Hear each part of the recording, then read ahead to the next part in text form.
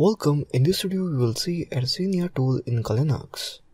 In this tool, spanning tree protocol, inside that, sending raw configuration BPDU, sending raw TC and BPDU, DOS sending raw configuration BPDU, DOS sending raw TC and BPDU, claiming root role, dual home MITM, that is man in middle attack, then Cisco discovery protocol, that is sending raw CDP packet, DOS flooding CDP neighbors table, setting up a virtual device, dynamic host configuration protocol, that is sending raw DHCP packet, DOS sending discovery packet, setting up rogue DHCP server, DOS sending release packet, hot standby router protocol, in that sending raw HSRP packet, becoming active router MITM, dynamic trunking protocol, sending raw DTP packet, enabling trunking, 802.1q, sending raw 802.1q packet,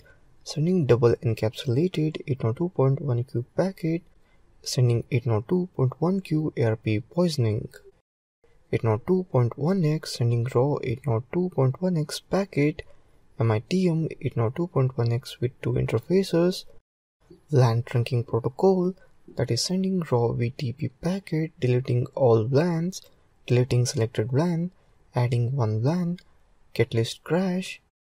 Now let's do some practical. So let's open up terminal and type Yersinia space -h.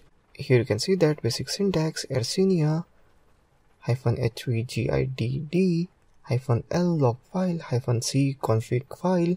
Protocol options, the basics option for Yersinia tool. Their options can help analyze the vulnerability you want, that is -v program version, -h help screen, -g graphical mode, -i interactive mode, and so on. Type Yersinia space -v.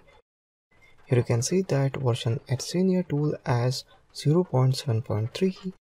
Type Yersinia space -i. Here you can see that interactive mode for Yersinia tool. Let's open up another terminal to see graphical mode for Yersinia tool. Type Yersinia space -g. Here you can see that graphical mode for Yersinia tool.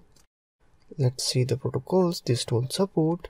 You can see that CDEP, DHCP, 802.1q, 802.1x, DTP, HSRP, ISL, MPLS, SDP, VTP. Let's open up the file. For that file, open etcher.conf, click on launch button. Here I choose VTP attack. Here you can see that in VTP tab, 03 request code, ETH0 interface. Now let's attack using CDP, flooding CDP table. You can see that the attack is started with different dev ID. So that's it in this video on Yersinia tool in Linux.